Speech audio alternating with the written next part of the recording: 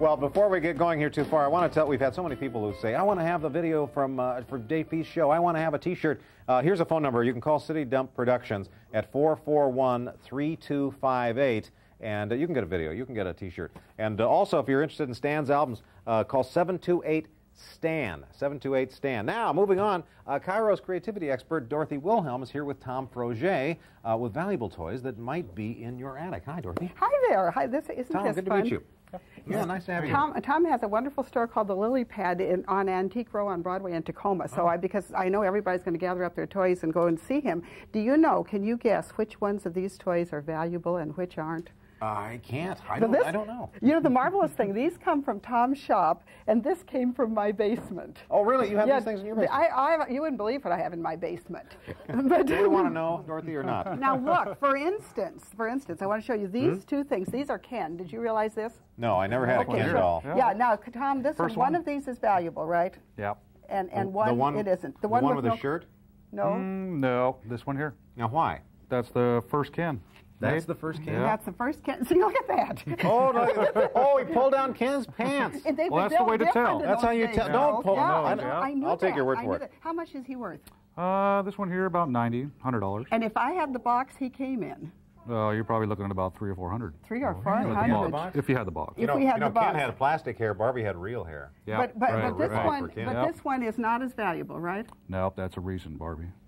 This is a recent Barbie. About a $3 Barbie. A $3 Barbie. A $3 Barbie. But probably $5 new. G.I. Joe's good, isn't he? Yeah. Oh, you got a G.I. Joe with the Apollo suit. This one's the victim of many But it looks like somebody took a torch to his face here. So what would you give me for him, Tom? Oh, sad shape. About $20. I'd take it. But you have some. But you have some. There's one over there in the box, and they're reissuing them, aren't they? Yeah, they're reissuing the large GI Joes because the old ones have gone up in value. You know, so they came out with the large one remake. But you can assess people's toys, and if they bring them down to you, they'll you can look at them and tell them what they're worth. Yeah, so pretty much. Maybe $1,000 worth of toys. I'm going to put my kid through college with these. For instance, pass over Darth Vader. Oh, Darth. Pass me I'll Darth. Pass you Darth. Oh, I just Tom knocked over used to have a how like you. Yeah, we used to have a JP Patches coat. What was it worth? Yeah.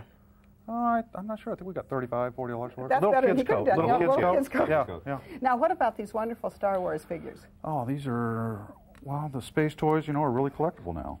This is about $50. $50. See, I told you I'm going to get the kid through college on these. Sure you can. And you've got all this other equipment. And what about blocks, things like that? Well, she bought all her toys and kept them for herself. I did do it. Well, how can people know? I'm just going to stand here and hold him. How can people know? What about the battery-operated things that were very popular in the 50s? And in fact, 50s and 60s. We just about have enough time to demonstrate one of them. Let's take a look at that. This is a Frankenstein, but take a look at this. This is very important. Watch what happens. Yeah, keep your eye on Frankenstein. This is first flashing toy. What's this worth? About $150. $150. Oh, he lost his pants. If you had the box, it'd be about $350. If they're in good condition, that's even much better. Like this has got the box with it, see? Oh, that makes it more valuable. Even that little metal lunchbox is worth about $25. Oh, yeah, the bartender. Can you imagine a kid playing with a little bartender? Mixes your drinks well, there. Apparently they did. But anyway, the big thing is it keeps the box, keeps them in good condition. Like if you've got them now watch his ears because they smoke. Oh, look at that. Yeah. Oh, yeah, look at those ears are smoking.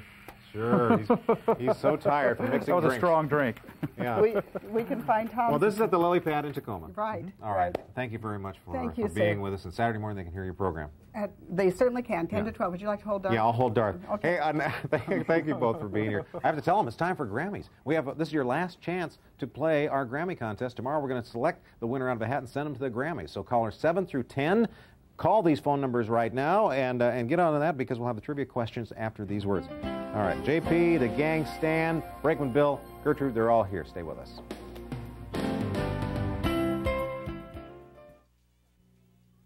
Time to get the ball rolling and bring you the Pillsbury Bake-Off Contest. Now let's see what's cooking. Someone's in the kitchen with Schaefer. Someone's in the kitchen, I know. Someone's in the kitchen with Schaefer. On the old banjo. Oh, thank you, Stan. Yes, we're here. This is a big deal. Stephanie Holt is here direct from the Pillsbury Bake-Off. We were here on January 31st because you were just leaving. You had a secret recipe you'd sent in, and they said, come to the National Bake Off. That's right. And you couldn't tell us what it was. Right, until now. Until right now. Right now. Now, you didn't win the National... But first of all, we'll talk about that in a minute. But what did you make that was... Cheesy Cajun rice with chicken. Oh, cheesy Cajun rice with chicken. Let's try it. JP, go ahead and have a little... Now, I'll tell you something. You really impressed us when you were here the last time. I did, Oh, spicy. Yes, it is. Yeah, I like it. It's got cayenne pepper in it. But because you represented us, you represented Washington State in the Pillsbury Bake Off, we felt you were very special to us. And so we have a prize for you. Oh, we have a prize for you. You are a winner to us. So look ahead. Thank look at you. JP. We're going to give you... Oh, how cool. Yes, we're going to give you... This is all Pillsbury products. Look at Jennifer and Sharon. Everybody put this together for you. Lots of Does my husband know about this? No, your husband doesn't know anything about this. And look at this little medal here. This is from the Sorrento Hotel, who is also going to give you dinner and an evening overnight at the Sorrento. Thank you. Yes. And they have cool. let me tell you why they helped us out. We went to Eileen Mintz at Sorrento and said, would you please, is there anything you can do? And they said yes, because as a part of their Reach for the Gold promotion they're doing this weekend, if you go to the Sorrento and stay overnight this weekend, then they have these 9 envelopes. It could be 9 different prizes in there, from gold jewelry to wine and all kinds of things. Yes, so you mean you're going to go if she and enjoy shows yourself. them this cookie, she can spend the night? Huh? Yeah. Don't take that. This belongs to Stephanie. Thank you for representing us, the Pillsbury Bake Off. And everyone will eat your food. Bill McLean said, make sure it isn't Fisher flour in here. It's not. Yeah. We'll be back with our Grammy contest next.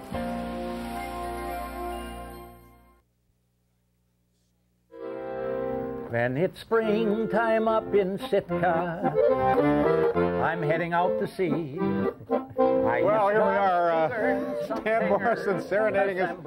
Yes, I can be. Thank you very much, Stan. Kevin, are you on line 1 with us?